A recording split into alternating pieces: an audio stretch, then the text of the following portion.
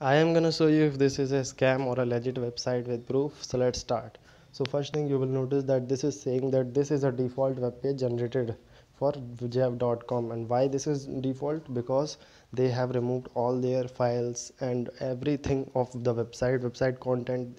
The owner of this jeff.com have removed all the content, so that's why this Plesk, this is a domain, this is where they have hosted their website.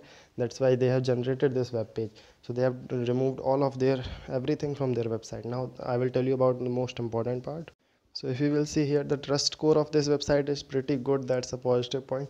But if you will see here, these are some negative highlights. Website does not have many visitors, and website owner is hiding his identity. And the important thing, or you can say fishy thing, you will see this, you can say this website was registered 26 years ago. And usually it is said the website is should be if a website is very young or very old, this means that is a fishy website. So I think this have good backlinks, but I would not suggest.